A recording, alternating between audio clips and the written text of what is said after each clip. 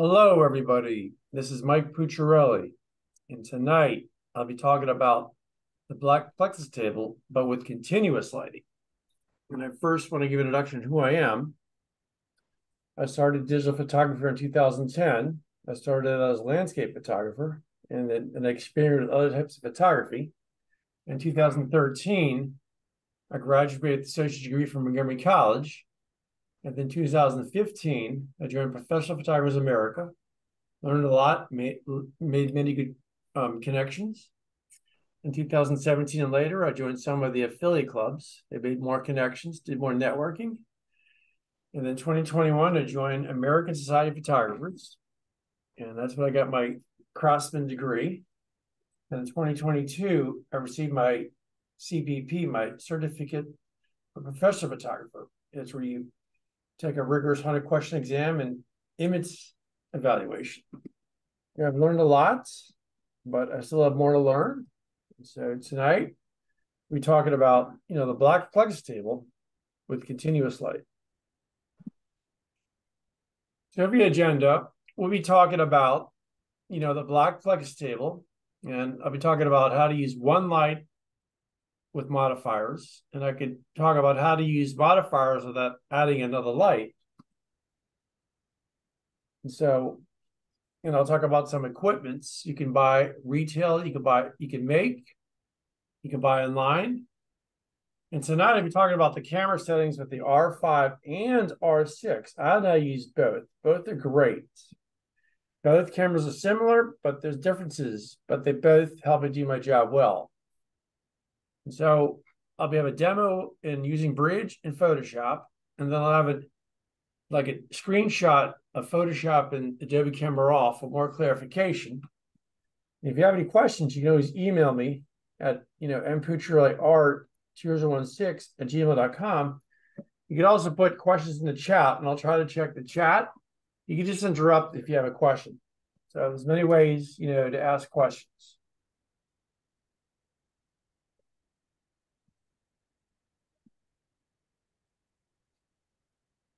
I'm going to go to portfolio.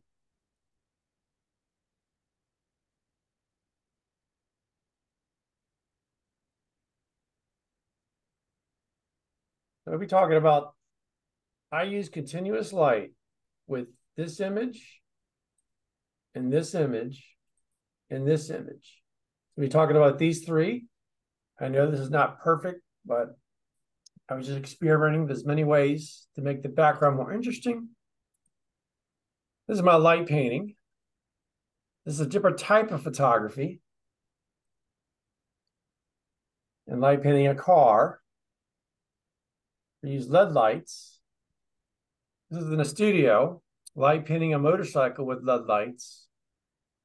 When I use LED lights, I light paint part of it, and I put the exposures in a big master file, and I produce one image. So this could be like 30 exposures. Another light painting.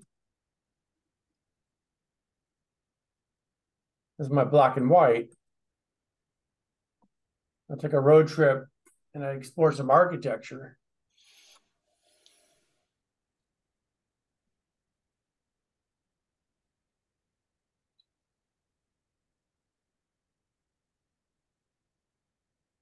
So these are my still life tables. And tonight we'll be focusing on the table in the upper right corner, the Black Plexiglass Table. There are many ways you can use this table. And the bottom two tables are for light painting or natural light. And this, of course, is the white Plex table, but tonight our focus is on the Black Plex table. Now, there are modifiers you can use with any table, and that includes the Black Plex table. If you have one light, if you want to add light without using another light, you can use mirror or silver or gold cards. Add light in a dramatic way. It's great to add light, to the shadows, make the photograph look more natural. You do the same with silver reflectors. But then if you want to add light in a soft way, you can use white reflectors, white cards. And then you have black cards, where black cards are great. for blocking too much light or when a strobe bleeds too much light. Then there's plastic fusion scrims. I'll be talking a lot about this tonight. With the Black Flex table, there's many ways you can use them. You know, the 40-degree angle, the 90-degree. I'll talk about that later. Then there's colorful gels. And there are many ways you could use gels. I mean, everyone has their style. I use gels with the Black Plexiglass table in a certain way.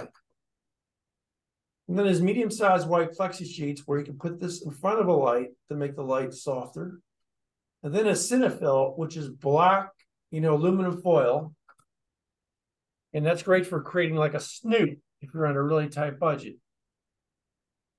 If for controlling natural light, you could work with the blinds. You could angle the light at a 45-degree angle, and it looks rich with contrast. And the tools below, like the spring clamps, CRG clamps, they're great for holding stuff like duct tape and clothespins. Duct tape and clothespins, are great for, attaching gels or even fusion paper to a softbox of a strobe or a light. You can buy a lot of this at an art store. You can buy a lot of this online or like a store like Michael's.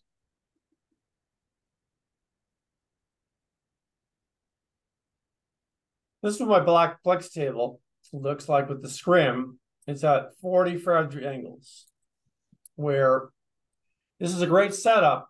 If you want to photograph a piece of jewelry, you want to lay it flat like a watch, like you saw in the portfolio photograph. And these are basically sawhorses, and this is cloth, but underneath the cloth they have plywood, and I put cloth so it won't scratch the plexiglass. And these are holes, and I have holes drilled into the plywood, so this will hold it up good. Now, if you want to add light without adding another strobe, I recommend putting like a mirror here, a reflector. But sometimes, you need another light, and I'll talk about that later.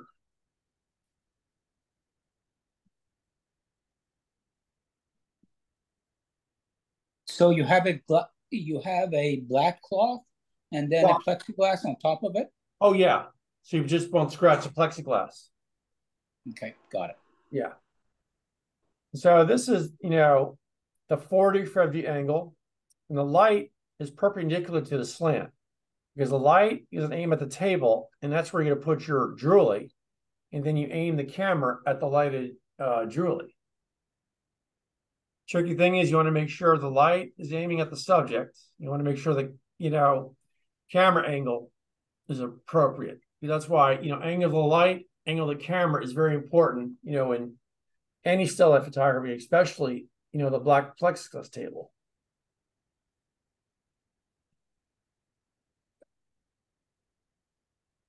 This is how to use a scrim with 90 degrees, where you have a glass subject, you'd fire the light right through. So the light would face the subject. And there's many ways you could create natural vignetting or non-vignetting. I'll talk about that later. And again, this is great for glass subjects. And if you want to add light, I'd recommend a white card or silver card. But since there's so much light, you probably won't need it. But there's ways you could, make the light even with white or silver cards. Now, if this were a non-glass subject, I'd have to have a light over here or a light over here. And I'll talk about that later. And I recommend before adding the light, try to add it with like a mirror or a reflector.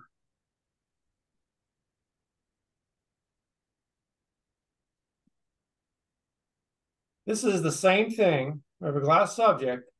As you note, I'm cutting the light in half, where you see like half the circle. This will create like a nice, cool vignetting. And if I were to do this, these C-clamps wouldn't be here, but I just decided to leave them there. And if you want to make the light less intense, you could lower the power of the light. You can move the light like 2 feet away or 1 feet away. And produces a nice vignetting. And this is great for, a glass subject. And if this were a non-glass subject, I'd have to have another light either on top or at an angle. Where is the light? Behind the plexiglass? This lies behind the scrim. This is like a scrim. I see. A frame scrim with plastic fusion paper. So, Mike, did you take this in the dark on Yeah. this one? Okay. And how do you keep black plexiglass with dust free? Well, I'll talk about that later. You can have a lens blower. There's like Novus, you shine it up. And I'd recommend, blowing it with the lens blower and also with the soft cloth.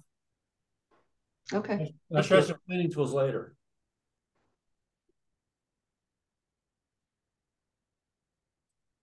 This is another way to use a black plex table where the light is up. I decided to do something different because I wanted to bring this out more than the reflection. And if I want to make the light less intense, I could lower the power of the light. I can move the light a foot away. So the key thing is fix your light and then fix the exposure on the camera. You want to work on the light first and then work on the exposure.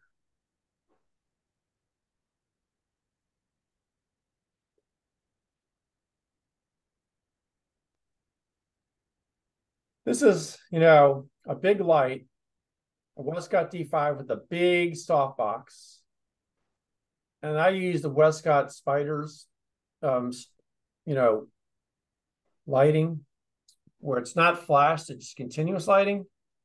And I'll talk about the bulbs later, but this is great because this is glass. And if you want to bring out the edges, this is one way to do it. And if you want to make the edges bigger, you bring the light away from the foam board. If you want to make them smaller, you bring it closer to the foam board.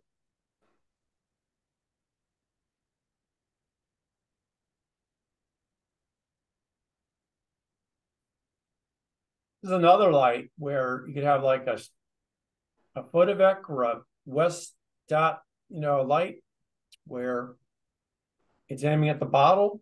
This is a way to do food too, because you want to produce light, but you also want to produce shadows. And I have a soft box to make the light, softer.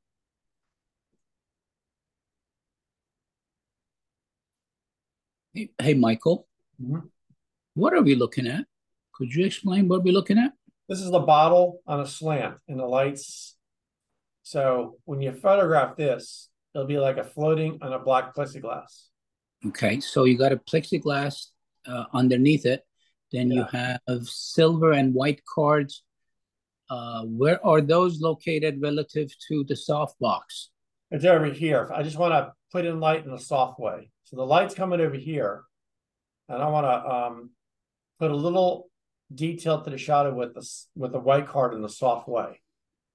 So the white cards are blocking the light, or are they softening the light? Well, it's putting in. This is softening the light. I understand. This is just adding soft detail to the shadow. I see. Yeah. Okay, thanks. Now this is with two lights where if this were, suppose you wanted to add a little more detail, you would have to get another LED light or just a continuous light. I'd get another, Westcott D5. And you can put silver cards for shadows, for more shadow detail. And this could be in the light and back it's firing. It could be a D5 or an impact flood reflector. So there's many, continuous lights you can use.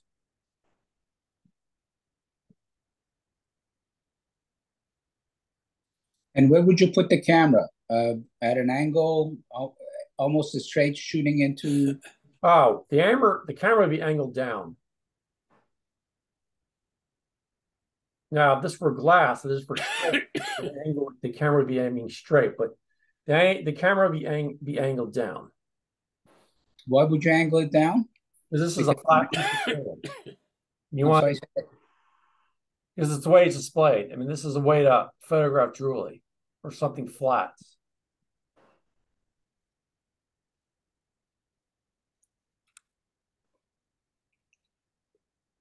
So if the camera is angled to the subject, and I assume that a small thing in the center of the plexiglass is the subject, right? Then what you're trying to do is catch the reflection of the subject on the plexiglass. That's why you're angling it down? Yeah. this light's going to get over here. If it's like a mug or something a little taller, I have to get another light. Maybe I could try it with the mirror first, and the camera would be angling down because this is really a flat piece. Good way to do jewelry, but I'm just trying to put a little more detail in the shadow, and sometimes you need more than a reflector. You need another light. So Michael, did you the watch picture that you showed before, did you take it on this setup here, and was that the outcome, or did you have to do a lot of editing? Oh, editing, yes. Like for instance, you may have to clean out some dust spots.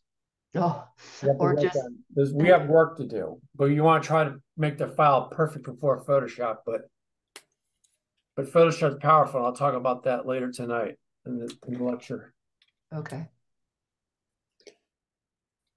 This is another way to use it. It's where this is a scrim. It's made out of structure art frames, and this is Asian draft paper. You can buy this at any art store. All this at BH, and this is a mug where if this were the only light, this would be like a silhouette. That's what I want and find, but I don't, and that's why I have a light coming at a 40 or 50 angle, either a big continuous softbox or an F5 or a Photovic, and a D5 has 5 bulbs, and a Photovic has like 7 bulbs. And I'll show what those look like later. And you can also add silver white cards for shadow detail. Got it. And what are you exposing for? I'm exposing for this. Okay. So you get the backlight coming in and then properly exposed by that soft light as well as a card, the white reflection. Got it. What I do is it's called a 2-to-1 relationship where this is the key light is 2 times brighter than the backlight. Okay.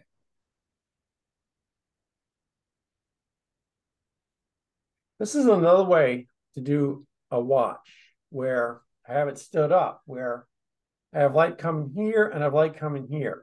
And that's a lot of light. And the light's angle is at the lights, you know, they light what you want to photograph. And sometimes it's too much light, so I have to cut part of the light by moving the light closer to the softbox. I mean, to the blackboard, foam blackboard. And this is like a big black card. So if it's bleeding too much light, I would tilt the light more to the right so it cuts some of the unwanted controlled light to get what you like. And both are aimed at a 40 or 50 angle.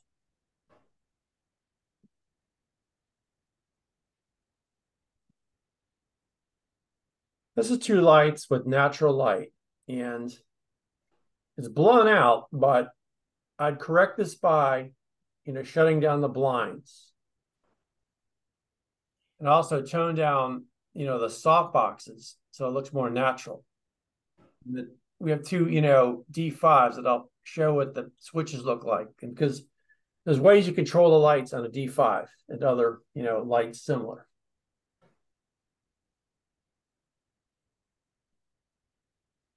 This is 3 lights where you have a D5, a big softbox. Suppose there's not any sunlight, I would have to use this. So to make it natural, I would try to work with a regular light and then maybe use this. So all depends on what lighting you have available, the ambient lighting. Okay. Hey, Michael, question for you. Yeah. The black background, go back to the previous slide, please. Yeah. Yeah.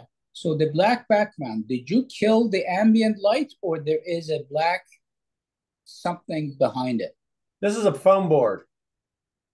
Okay. It's not black backgrounds. All right.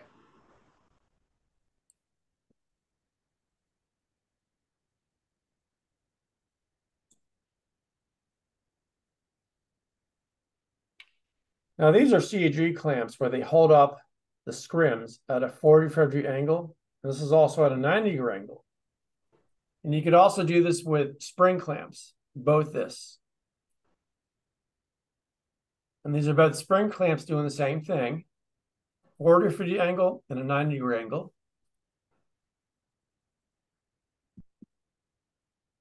Now, the many ways you use gel. I know some photographers, they put gels on every light. I don't do that. I just want to have gel on the background light. And that's why I just want to use like a blue for a nice calm effect or green. That's why if I would have this face the camera, I put a foam board. So I have a little bluish taint in the edges. So there's many things you can do with gel. I think it's just a matter of style, but I use gel a certain way with the Black Plexiglass Table. So what we're looking at is a large piece of blue gel, two large pieces. Yeah. And then you have a light box behind it, a soft box. Yeah. Okay. And I'd have a foam board, but you could also have this aim at the subject too, or at the background, but many ways to use gel. So this would be your background and your plexiglass would be sitting in front of it? What I would do is I would have this face the light. I'd have a foam board, and this would be at full power. And I'd move the glass depending on how big I want the light streaks. But you can aim a light at a subject. You could have two gels. You could have, but I just like to keep things simple with a simple color gel. Okay, I assume your next picture shows where the object is and relative to the gels, right? Yeah. Okay. Now these are the bulbs. I'll talk about the bulbs later. These are great LED bulbs. I think they're about 5,000 lumens. It's great soft light. This is a soft box, and this is without the soft box. And if I want to put a scrim, I just put the scrim in front of the soft box.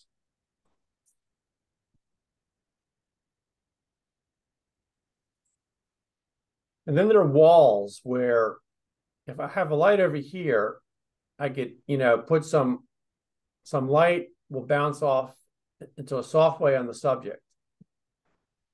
These are scrims.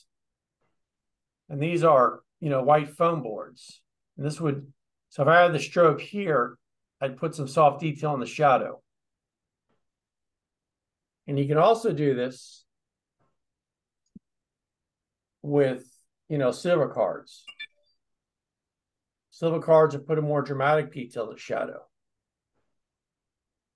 Then there's black cards where if a light, gives out too much, I could take away that unlighted light in the photograph.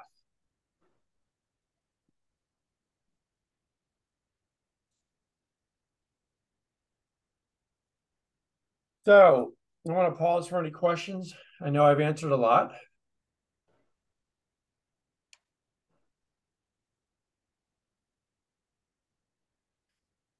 Yeah, it really would be nice, for example, the image that we're looking at, if we could see the location of the camera and the final image. Yeah. Okay. These are just regular still life tables for light painting. That's a whole nother lecture. But now I'm going to talk about camera settings. And I'll be referring to the Canon R5 and R6 because they're very, very similar. Now, in regular still life, I always like to use manual. In light painting, I like to use bulb. But this is my camera could look like doing still life, where I'd start with 125th, aperture 16. I always want to use ISO of 100. I never want to use auto ISO because you're not controlling the ISO. And I shoot in RAW, and I just, it's C RAW, condensed RAW, in the smallest JPEG. And I just use a JPEG if I want to see the photograph on the phone. So the JPEG will go to the phone. So I start with RAW, and then I convert to the DNG. And the DNG files, they work better than the CR3 files. They come up quicker when you launch a folder of them in Windows Explorer. And for all my still life, I always want to use the autofocus. I'm going to talk a lot more about these settings coming up.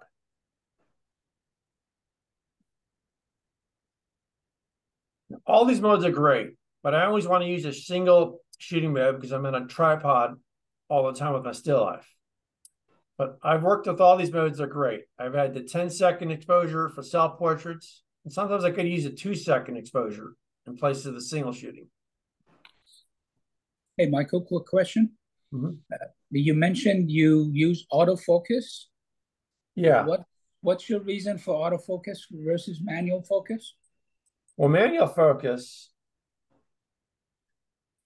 I use focus in 2 ways. I use just regular autofocus for my regular still life and outdoor. And then I do light painting. I do a preset with an autofocus, then I switch it to manual. Okay, yep. Because when I light paint, I don't want the sensor to think too hard when it takes the exposure. When I do still life photography with the light, I'm out in the dark.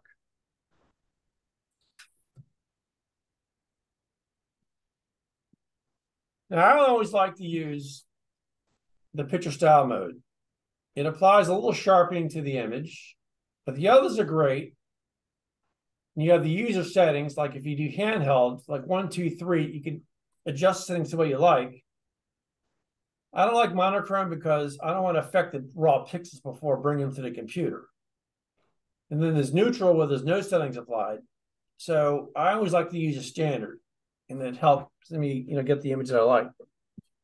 All these, picture modes are great for their uses.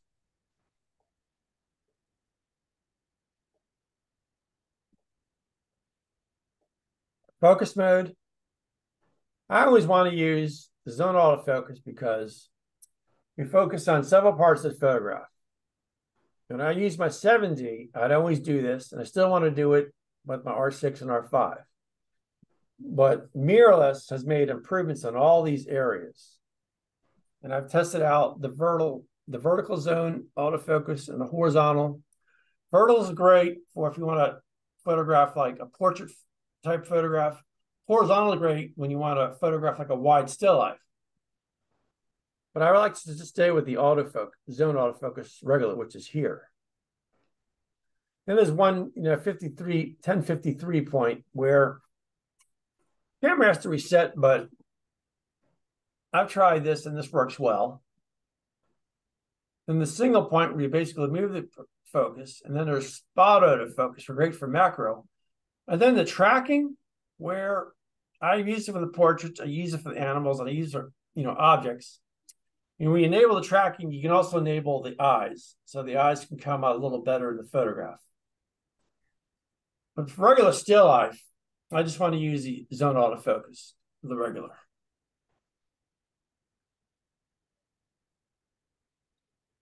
And the white balance, I always want to either use the daylight option or set the Kelvin at 54 to 56K. I never use the AWS because it's the least natural, and you could be putting artificial ingredients in the photograph.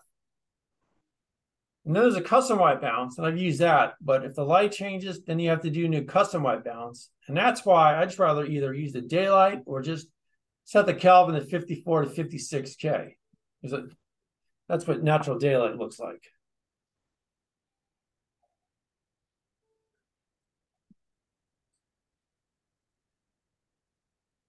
Then there's high-speed ISO noise reduction.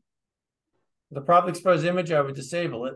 You could use low, but you should avoid using standard. But maybe for a very high ISO, but you probably won't notice it with today's DSLRs. But I would just either use disable or use low.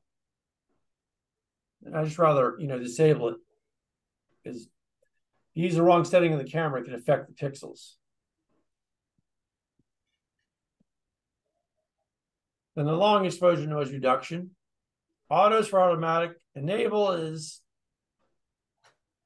something is always happening. Like algorithm always takes place when you finish a shot. So if you're taking fireworks, this would not be the setting to use. And that's why I'd rather just disable it for a regular properly exposed image.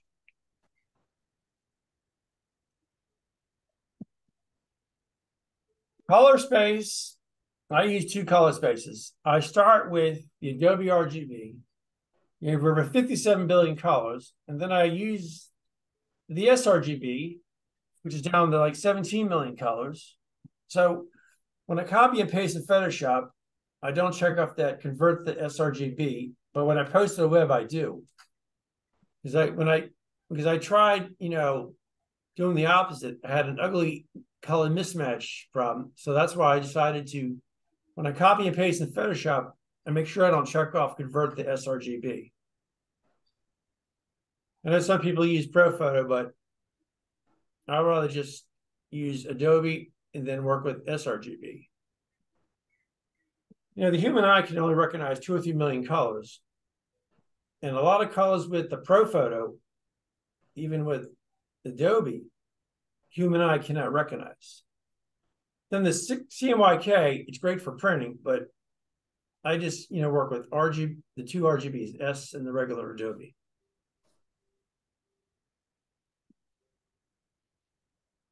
The cropping ratio, so if you're using full frame, I always want to use full because using all the pixel power. The other ratios don't, but the good for the uses, like the 1.6 is great for the sensor C lens, but I don't use a sensor C lens anymore. I use all the non-sensor C lens, and that's why it's fun to use the full pixel so that you take advantage of all the pixels.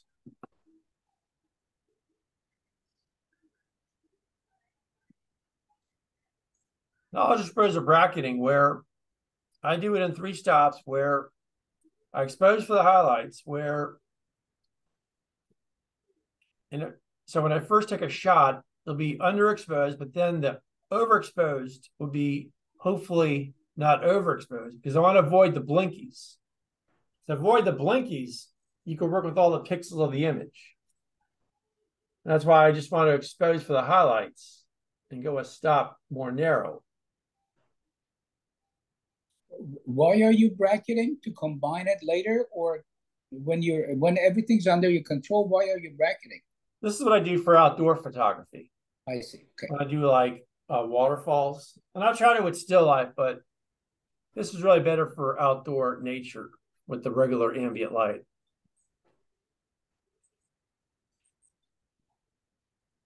Now the continuous focus, when I burnt my R6, it always be focaling because by default, they enable it. You can disable it by just going to the settings, or you can also just switch it to the manual focus.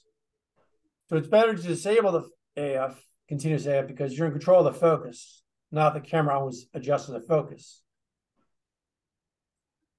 And so I always want to, when I turn on the camera, the thing will be disabled. So when I press the focus button, the camera will focus.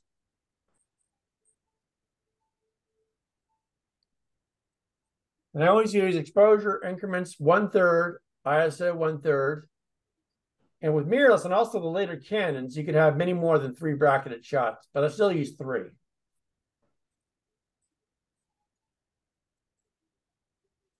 Now the Canon, the cards for the R5, R6 is, you can use both cameras, can use 2 cards. You could record to both cards. You can go from card 1 to card 2 when card 1's full. Some people do 2 cards. One's for backup, one's for regular, So it'll take both the same picture, but if you delete a file on card 1, it'll still be the file on card 2. So maybe if you go on those lifetime trips, you want to, use 2 cards, just delete a photo from one card, and the card 2 would be the backup in case you didn't mean to delete it. And then the R5, R6 both work with the XC and HC, where the XC is a greater speed and greater storage. But the R5 uses the CF, type B. This is great for data. This is also great for storing, 4K and, HD video. So the only R5 could use the type B. It's great for speed. You have like 1,800 megabits per second, over 1,000 megabits per second. Yeah, expensive cards. I use Yeah, them. they're good. Yeah, they are expensive. So this is the Wi-Fi where it's similar to both the R5, R6. make sure you turn off your airplane mode. You want to enable your Wi-Fi, your Bluetooth. And this is with my, R6. So this is the R5 would be the R5.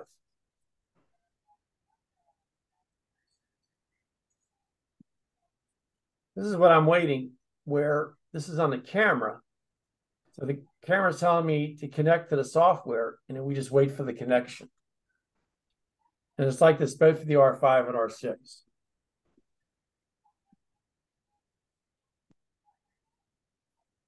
So then the R5, R6, they're very similar, but they're difference in file sizes. The R5 is twice as big as the R6.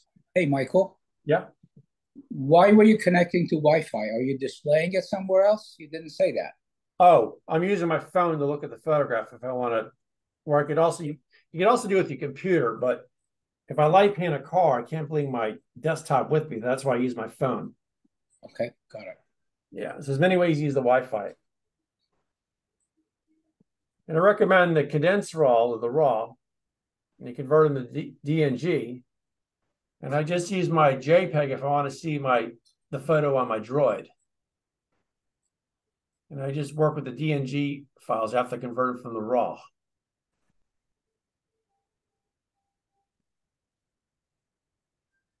And these are my strip D5s. It comes with the bulb. It's over 5,000 lumens, and it's very soft light.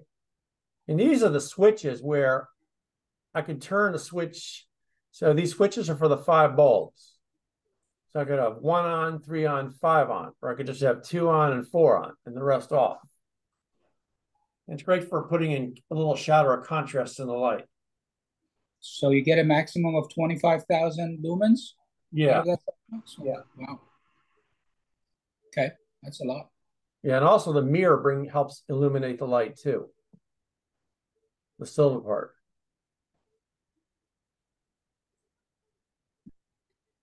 This is a photoback. This is like a 7 socket.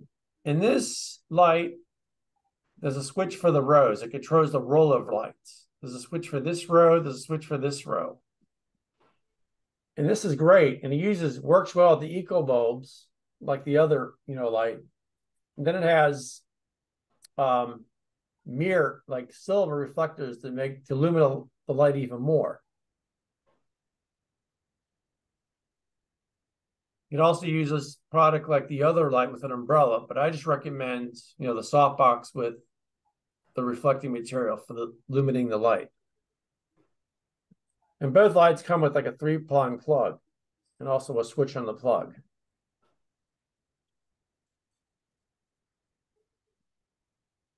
This is the regular impact reflective floodlight so lumens,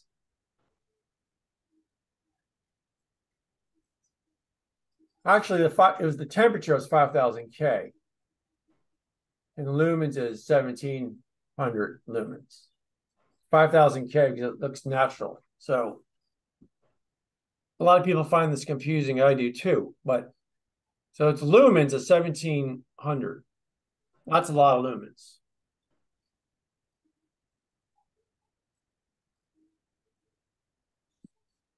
These are all my stands. I have big stands. I have boom stands.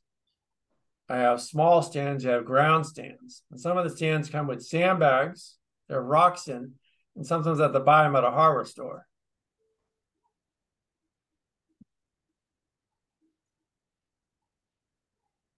You got silver or white reflectors are great for adding in details, either a dramatic or a soft way.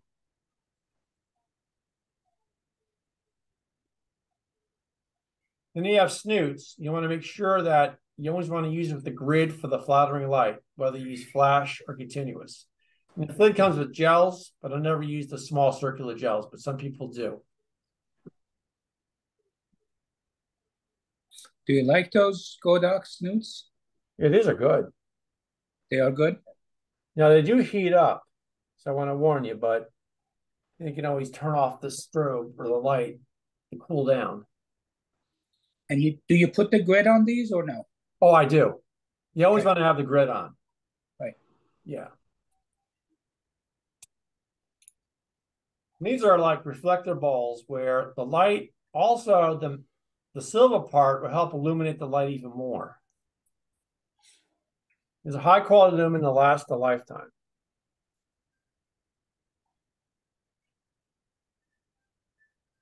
These are cement rocks, like you saw them holding my stand, but you could also stand it up. You could put a foam board on the little indentation here.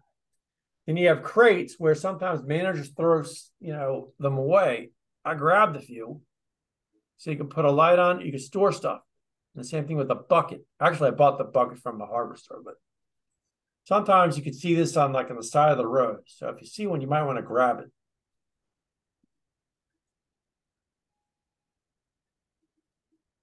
And sometimes I make my own still tables with wood that people get rid of. And I just buy the L brackets. And sometimes these are great for like a small still black table. You put like a small, black plexiglass on top.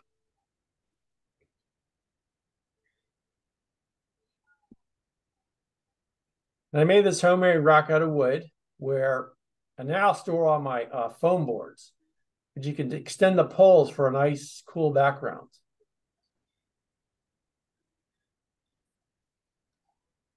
These are my cubes. Some people use apple boxes. I just like to use cubes because they're light, they're easy to move. You can put like a black plexiglass for a small table. And you can do the same thing with this high stool and also this low stool.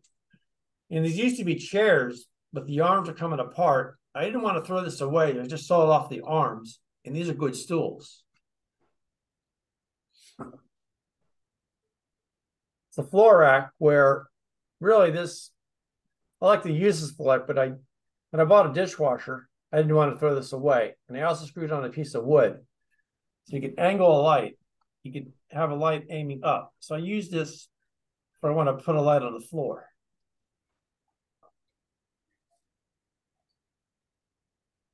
My big black card Bs.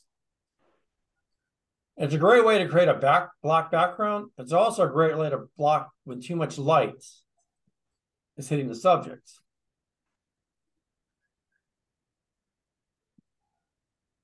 These are my expansion poles. These are worth purchasing, where these are attached with C or G clamps. This is holding up like a passive fusion scrim. You can put like a white reflector. You put a foam board, anything you need. My regular 1-inch poles, where on the Plex table, I'd have them in the holes. It would hold up the scrim at a 450 angle. And these, you could do the same thing. You could also use the background, but you could also put this to hold up a scrim at a 450 angle.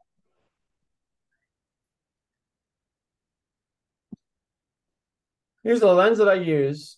A lot of times, I like to start with 35.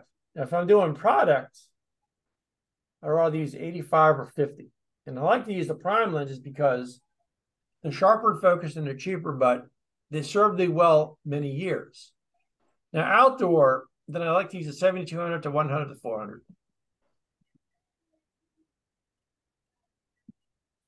Now, the mirrorless R5, R6, I'd recommend either the R5, R6, or R3. They work well. They help a lot of people do the jobs. I know there's the R7 where you can print and other, but technology is amazing, but I'm very happy with my R6 and R5. I'm very thankful for the Canon converter where I can use my and any non-alpha lens. And I have a YouTube video on how this works, the R6, and also YouTube video in the R5. I'm very thankful for this converter. And a lot of people use the converters because it's saving people money.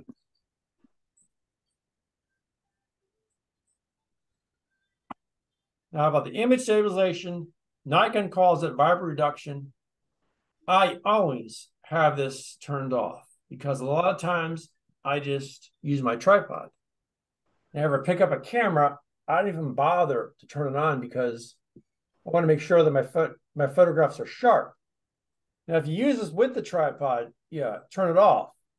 But if you take it off the tripod, you turn it on. But if you don't use it correctly, you could have problems with the pixels. And for the manual focus, autofocus, like I said, I use autofocus for my regular still life and outdoor. But for light painting, I start with an autofocus, then I switch to manual.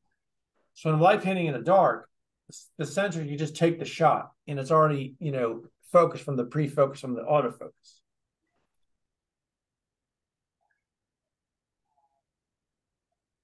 And these are camera cases. These are tough and sturdy. They're cheap. They're small. You can buy this in a computer or hardware store.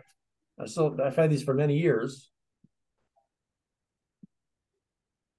A lot of times I like to use a camera stand indoor studio. Outdoors, I like to bring the tripod, like when I light paint a car or do nature photography or photograph a waterfall. When I use a tripod, I like to start with ISO 100. And then if without a tripod, like taking a portrait, maybe go to 3200, 1600. All depends on the ambient light. And I always want to use either a cable release or a remote when using a tripod.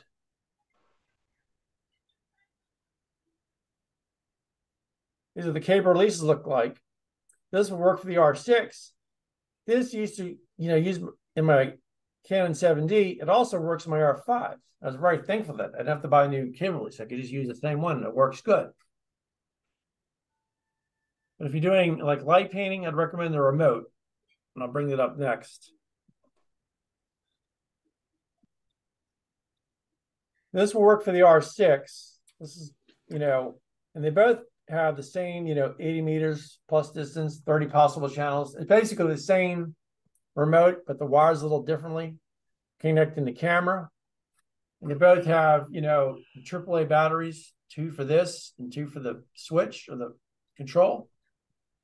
So this will work on my 7D. It also works on my R5.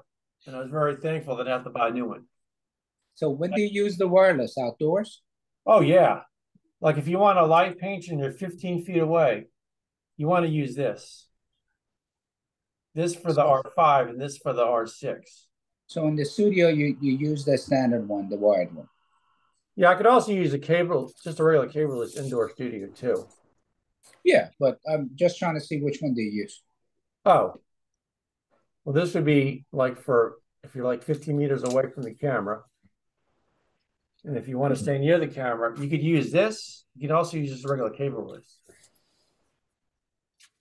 Yeah, but when are you away from the camera and trying to pull the trigger? You're always behind the camera when you're firing, right? Well, not always. When I'm light painting, I'm standing to the side. I see. Okay. Yeah. And these are, if you want to bring the photo to the computer, this is the booster cable. This will boost the signal. This will go in your computer. And this will work for the R5, R6. And this will work.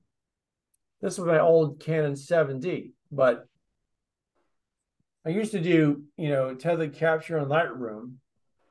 Then I was having connection issues and I troubleshooted. But then there's a better way. And it's where you use the Wi-Fi with the Droid. And this is the name of my old Droid.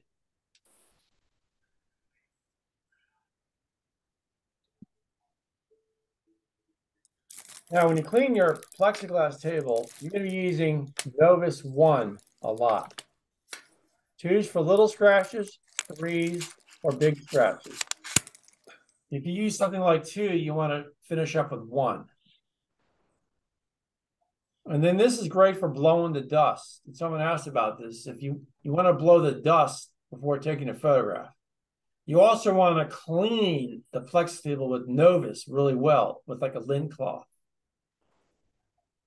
Sometimes when you take it a shot, dust will fall on the table, and that's why you want to blow the dust out.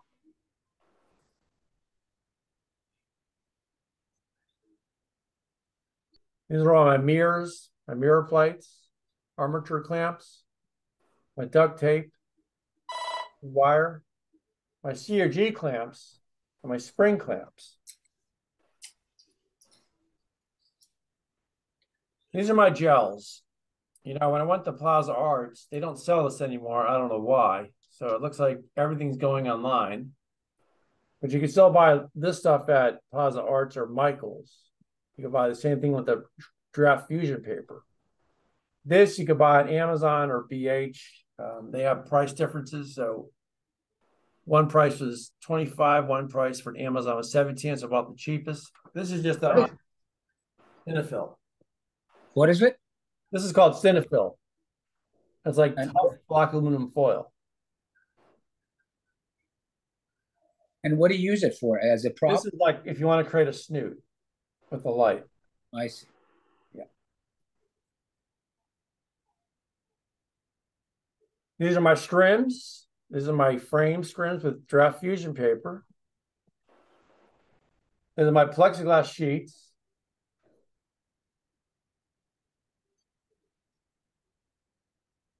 These are my 2 6-foot scrims, where this is wood from Home Depot. This is like tracing paper from Plaza Arts, where it's very big. You don't need a stand. You can just rest on a strobe or a table.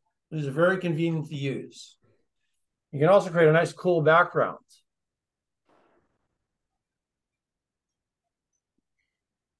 These are my white cards.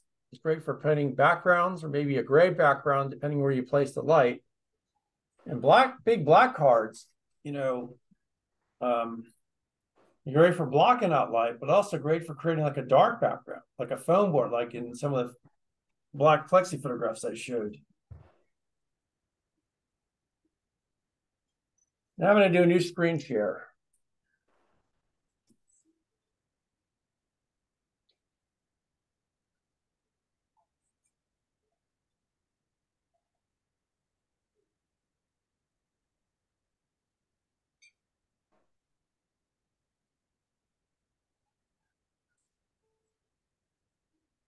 So basically, I have the white card.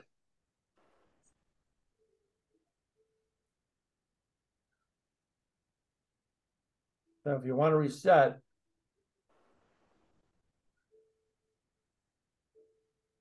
when I start all over, I just go to reset. Now it's just back to the original. But this is what I would work it in Photoshop.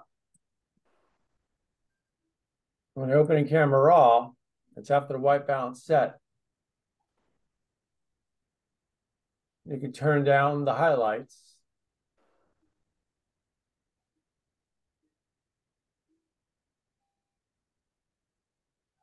You click done. And for sharpening, I just want to put texture as 2 or 3. I don't want to do too much. So what was the setup here? So explain to us where camera's obviously pointed right at the object, maybe a slight angle. Right. And then you've got the softbox behind with whatever that thing you call it. Fusion paper. It's a fusion scrim. Fusion scrim. Then I have a light coming from the left to bring this out better. Okay, so that is probably much lower intensity. What, about probably 10-to-1 ratio between from behind versus the side angle? It could be. I think 5 f-stops different. I think it's like 5. Well,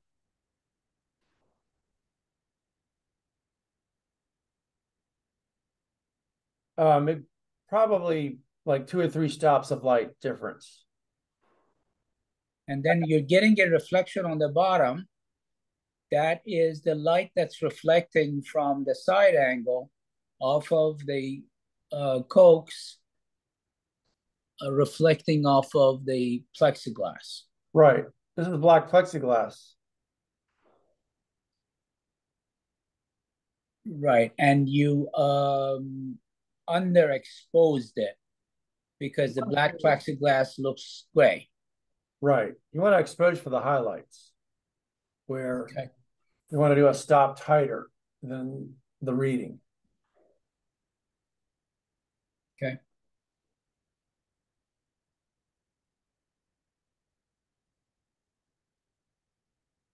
Now this, what I would do is I would sync the white balance.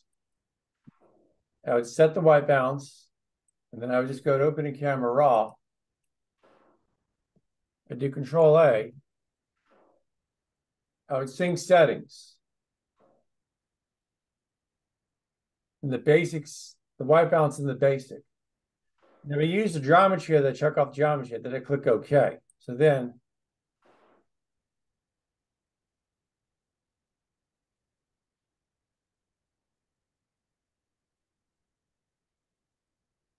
so what I would do, I want to start all over. I'd say reset the default, but I don't want to do that. I want to sync all the white balance. Open the camera raw. I do Control A. I would sync the settings. And if I use the geometry, I check that off. But the basic, the white balance is checked. You want to make sure you have this at least checked.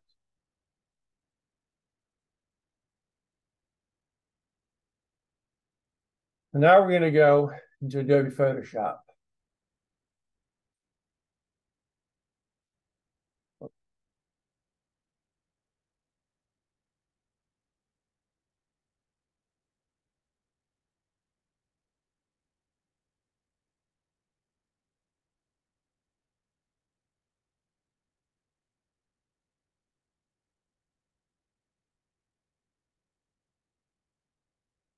This is what the finished product looked like.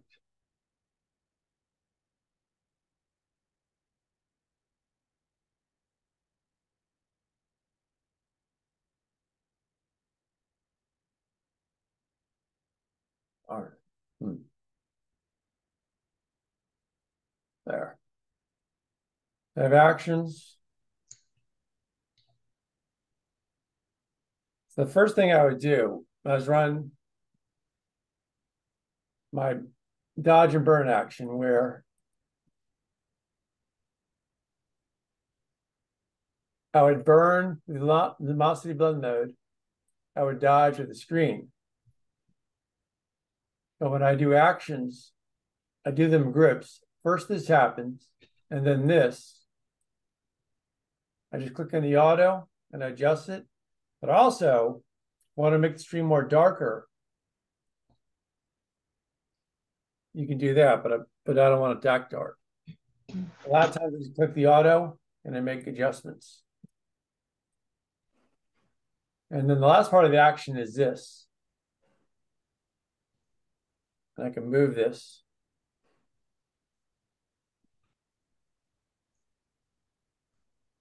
Gee, this looks more like a charcoal color or a almost like a smoky, like a tobacco color than it does black. And you shot that on the black plexiglass, correct? Yeah, yeah.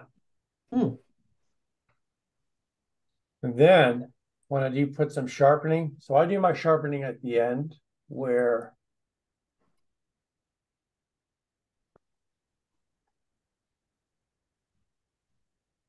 a lot of times I just like to use this one. I do dust and scratches, I do speckle, I do sharpen, high pass. So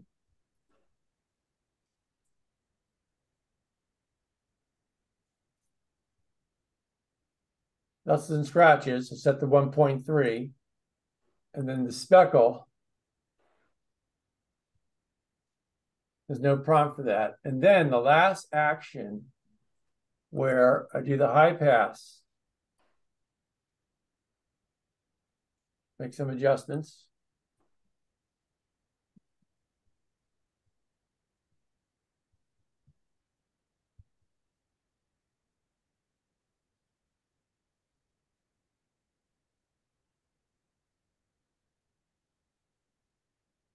So when I run that action,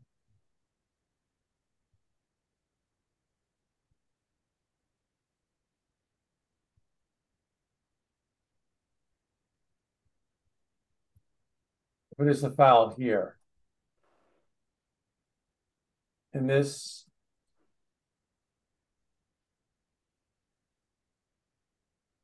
so when I run that action, let's see.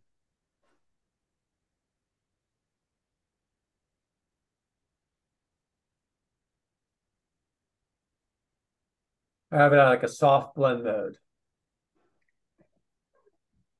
Now when I get the frame,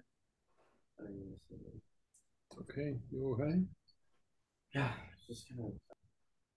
I call other actions when this calls, this calls, this happens, and then this action's called.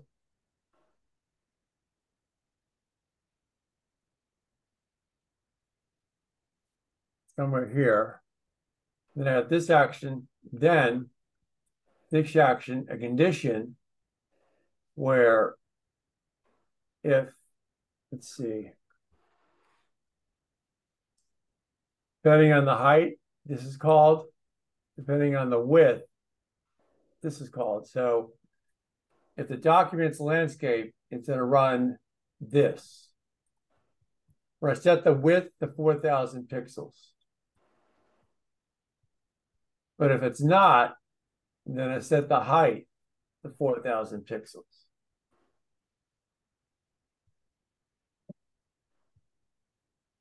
So now I'm not going to make any changes. I'm going to open up a raw file.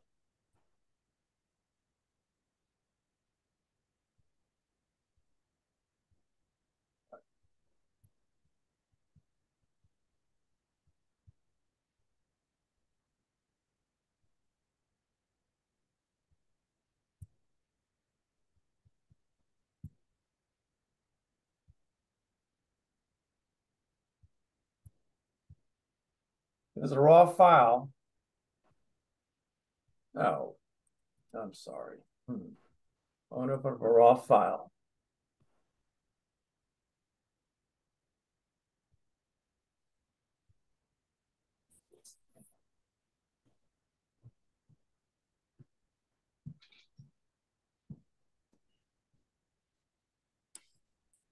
Let me get the other one. Let's see.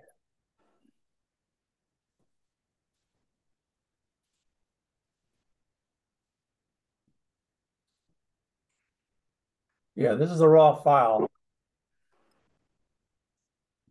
So what I could do, I could open as a, object. I just want to click open.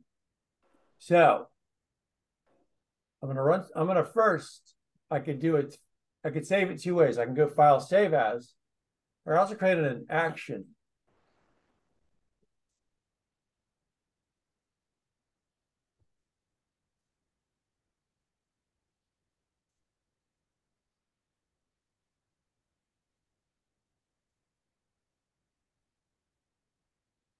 I'm going to run this action. Now, I could save it as a cloud. I want to save it to my computer.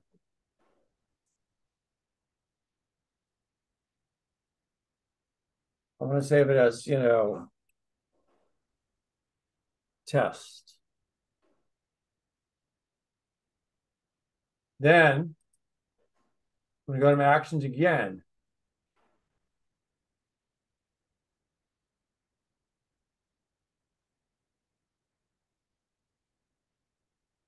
When I run this action, it's going to call other actions.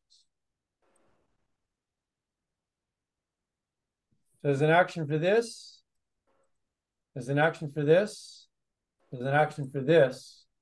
And this is the first action where I'm going to Control I to invert the map.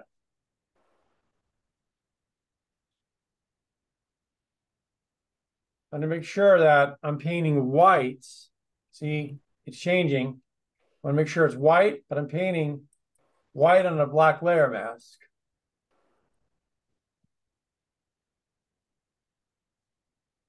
I want to make sure my opacity is at 100. And a flow of a 17 is good for light painting and regular painting in still life. Now I want to bring this out better.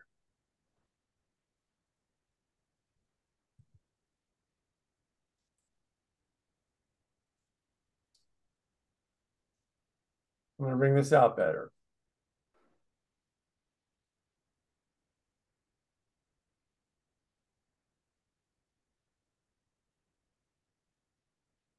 Now, suppose I did a little too much in the glass. I'm going to push the X.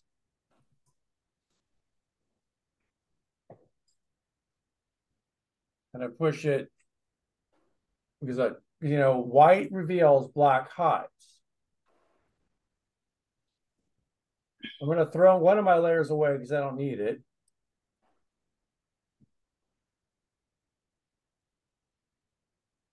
I'm going to move this down over here. I'm going to click the auto. But if I want to make this even more darker, I'm just using a block dropper to bring out the blocks better.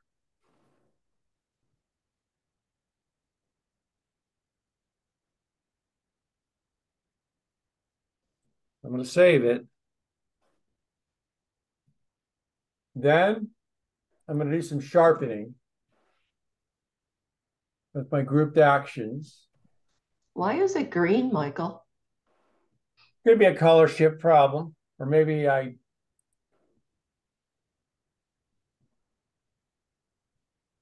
because I wasn't clicking, I meant to click over here. Maybe the auto didn't work. Maybe I didn't click it firm enough.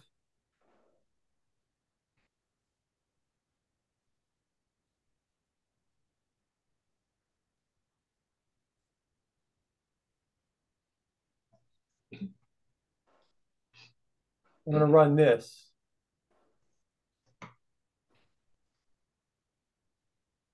See, this is with the soft light, where when I ran that action, the last action that happens, and it's soft light blending mode is great for that, that high pass filter. And then I'm going to do my frame. I'm also colorblind too. I'm going to put a frame on.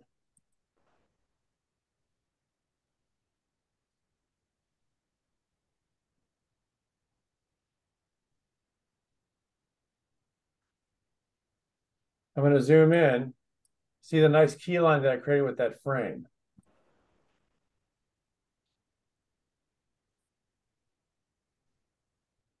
I'm also going to move my signature.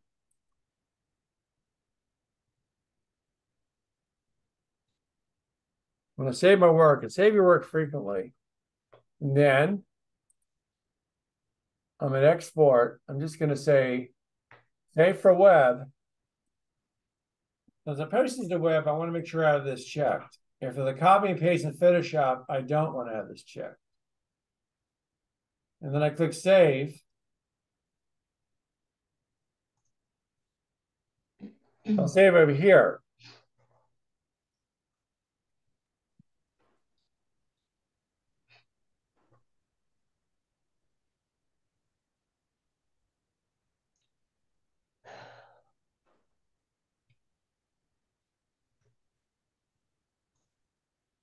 We did the watch.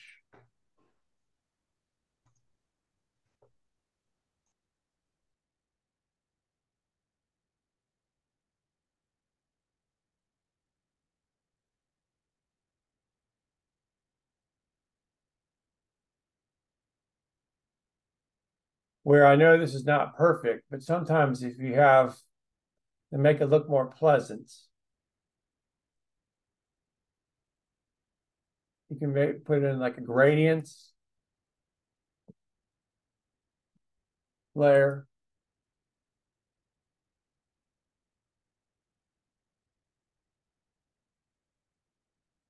Well, at the angle.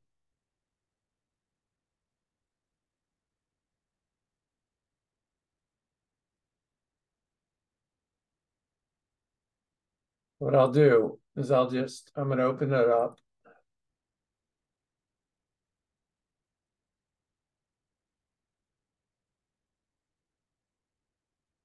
That's right.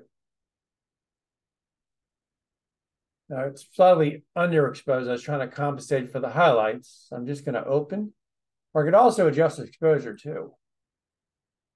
But then if I look, that's why I'm going to save it. I'm just going to do a regular save.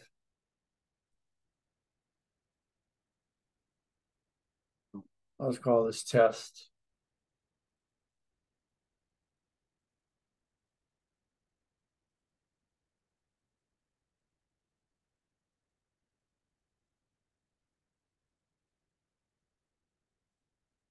I'm going to run my signature combo where I call this action and make an adjustment. Then I call two other actions.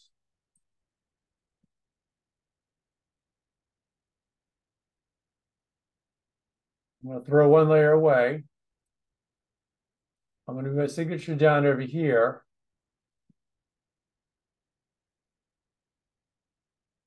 I'm going to do Control I. And I want to invert the layer. And I want to be brush, make my brush bigger.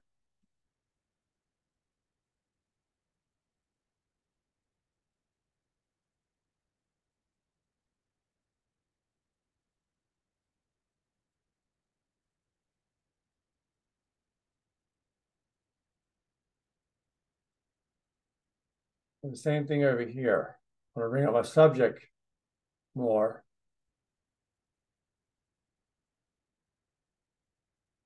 If I do too much, I just push the X key.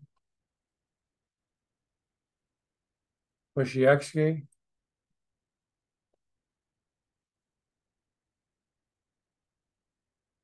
And I want to come over here.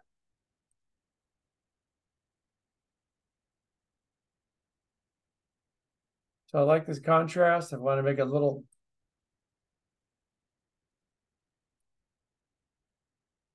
Now, what I could also do is I could put this in a selection.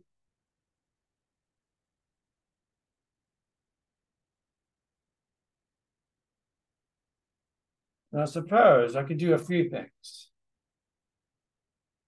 I'll put this in a gradient where I don't want to have. I could do that. I could have a nice, cool background, but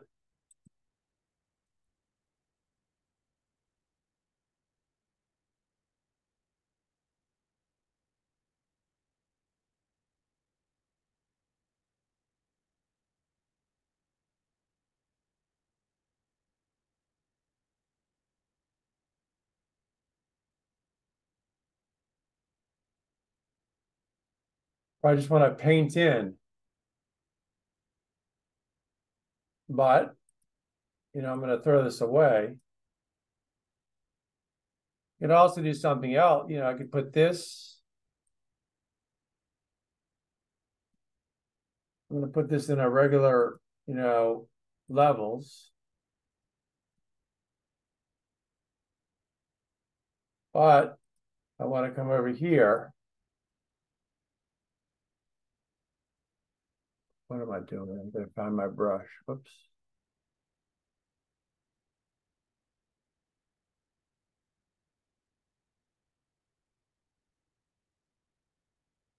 I just want to, paint in my subject better because white reveals, black hides.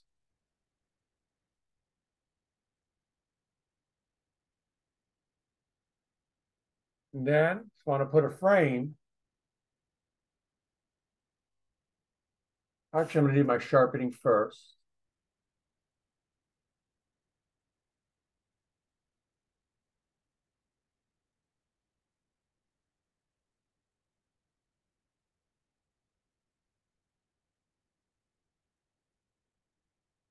There.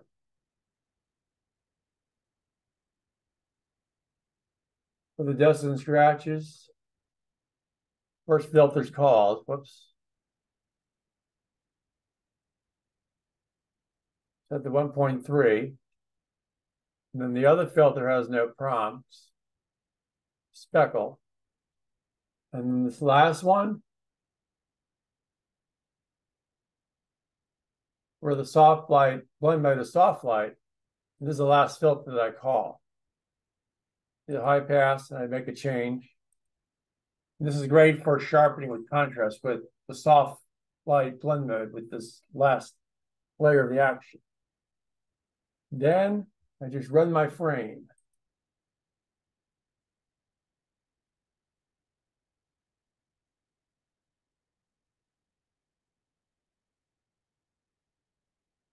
So I'm going to zoom out that you see the nice key line in the frame. I'm going to save my work.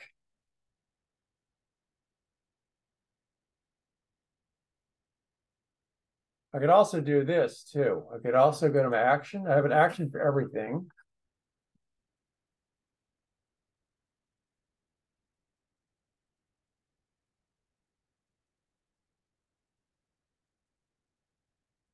I have an action that's going to save it, where quality 100, convert the sRGB. You always want to have that checked if you're posting on the web. Here's my size, over 4 megs. I'm going to save in the correct folder.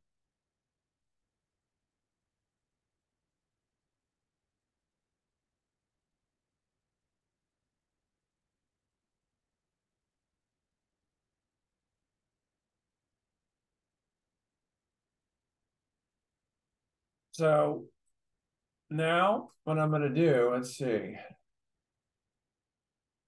I'm glad yeah, this will be recorded, Don. So now I'm doing a brand new screen share. It'll be the last part of the presentation.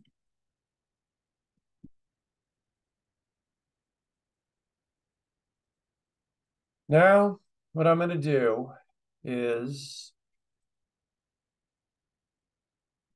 this is going to be the screenshot where we talk about screenshots of Adobe. First, I'll start with Adobe Camera Raw. Now, there are many ways to use it basic. A lot of times I just neutralize with the white drop with the gray balance dropper. And sometimes I could make small adjustments. I could affect the highlights and shadows. If for sharpening, I just want to have 1 to 3. Now for black and white photography, I just do everything in Photoshop. I used to decrease the vibrance saturation of the raw file, but I want to just leave everything in Photoshop. And for light painting, I don't touch any of this. I don't even touch the sharpening. I just set the white balance. If you have data, you could use an S-curve, but a lot of times I'll leave this thing alone. I never use these sliders. Sharpening, some people, they go like over 140 for like products. Portraits, use 120. I just sharpen in the end. I don't touch this, but you can. Color nose reduction, I used to use 30-35, but like I said, I just leave this section alone. If you look for noise, you want to zoom out to 300% and just use it until the black spots go away. And make sure you click Fit and View when you're done. Optics, with the R6, R5, this is automatically checked. With the 7D, it wasn't. So this is automatically checked with all my, files. And remove chromatic aberration removes all the color problems of the edges. The profile corrections, it's using whatever lens you're using. I like to use 35, so I would say the Canon EF35. For the geometry, if you sync the properties and you use this, make sure you check this off. And a lot of times I just use the A. But if I have to straighten out the verticals, horizontals, I want to do that in Photoshop.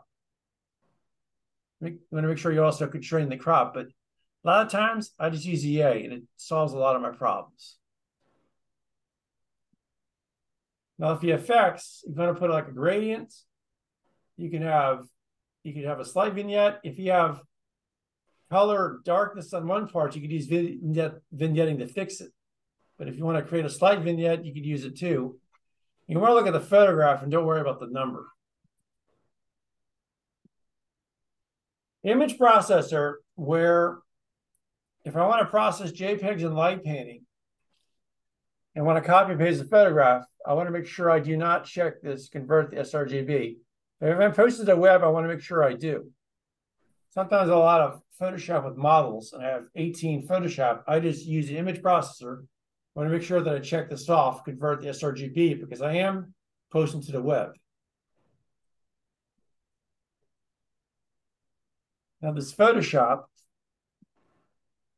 if I'm doing HDR, I have a macro that'll do this. I would select all the layers, and I'd run this macro, and it would auto align and auto blend. And then this I could use with any image. Like I want to use it on the background layer, make a copy of it, where I do the auto tone, auto contrast. It happens one after the other. And these are my beginning set of actions. Or sometimes I just make a duplicate, run, image correct, and it comes over here. Now, sometimes, like you said, I sometimes save. I have an action to save in Photoshop, or I could just save it with the menu command of save.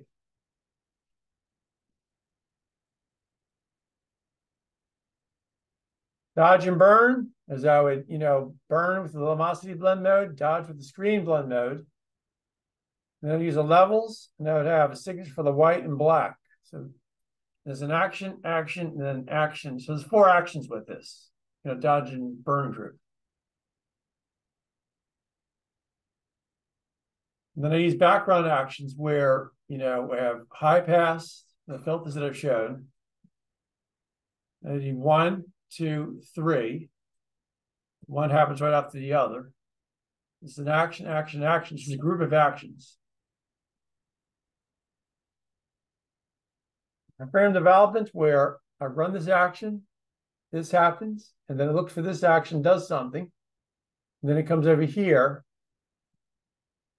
And then it has a condition. If it's landscape, run the width. If it's not, run the other action, height. This image size, what it looks like after run the action, where the longest size is 4,000 pixels. Now for resolution of 200. Unsharp mask is, if I were to use this alone without an action, I'd have it, the amount set to 200. I want to leave the radius to 1.0, even if I'm using HDR, because I don't want to, if I use more than 1.0, I feel like I could damage the pixel. I like to use a threshold level of 6 to 7, levels. And then, your dust and scratches, noise. Then if I use the unsharp mask and I use a fade, it'll say fade unsharp mask. It's great for, contrast. And I want to use a opacity of 100 and the luminosity blend mode. It's good for contrast when using the fade with the unsharp mask. We have a noise, unsharp mask, doesn't scratches. This is without the fade. My JPEG, where I have my copyright info. Every time I use this, it's going to ask me where I want to save it. When I save it a location, the next time I save another JPEG, I'll go to the same location. I want to make sure that I have this convert to sRGB checked.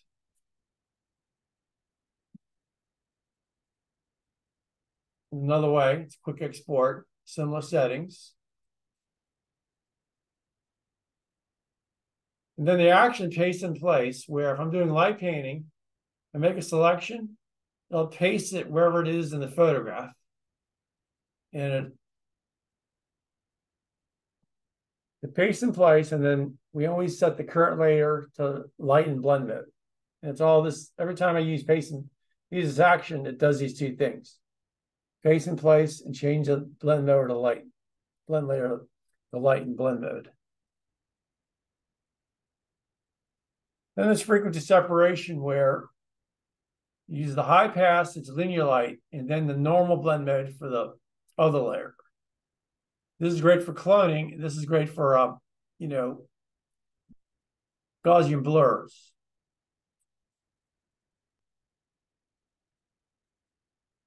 Actions are black and white, where many ways you can do black and white. We can experiment with the channel mixer. We can zero out all the RG blue, individual channels. You can check off the monotone. You can zero out the vibrance, zero out the saturation. The gradient map, you can just change the blend mode to color. And the saturation, you can just zero out the saturation and vibrance. And then if you want contrast, you can just work with the lightness slider. And the threshold, you just use the color blend mode. There's another black and white where I do portraits, where I use many layers, adjustment layers. And my workflow looks like you saw in the demo.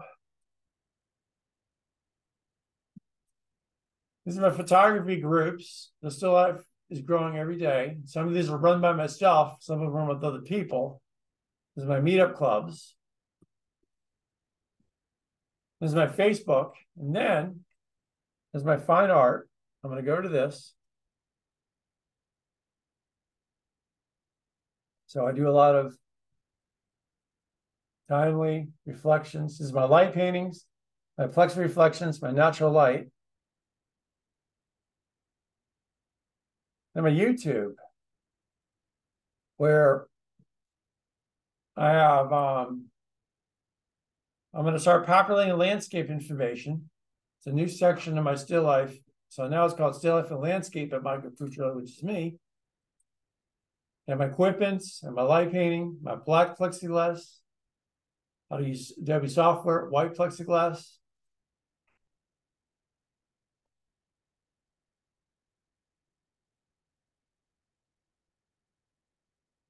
Now, if there are any questions, I know I'm giving you a lot of information, but still life photography can be very complicated. Hey, Michael. Yeah. Excuse me, I'm eating. Okay. So you have a lot of presence on different sites, Facebook, YouTube, and lots of other places. Are you generating revenue stream out of these sites, or why are you posting there? Well, I'm just trying to gain popularity. I'm not making too much money, but maybe I will someday. And a lot of people are like this. A lot of people have YouTube, but they don't generate income. But it's a very popular. Mm-hmm. So are you right now generating any income from photography? A little. I sometimes make sales on my fine art site. Okay. Yeah, because you're deep into it, much deeper than most people. So trying to understand the reason for that besides just personal interest. Yeah.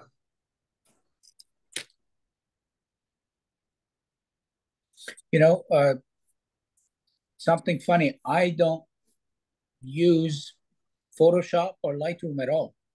Really? All my images, are right straight out of the camera. Oh, wow. So I'm sort of an old timer. I'm just actually thinking about getting Lightroom. Yeah. My images are not bad. Yeah.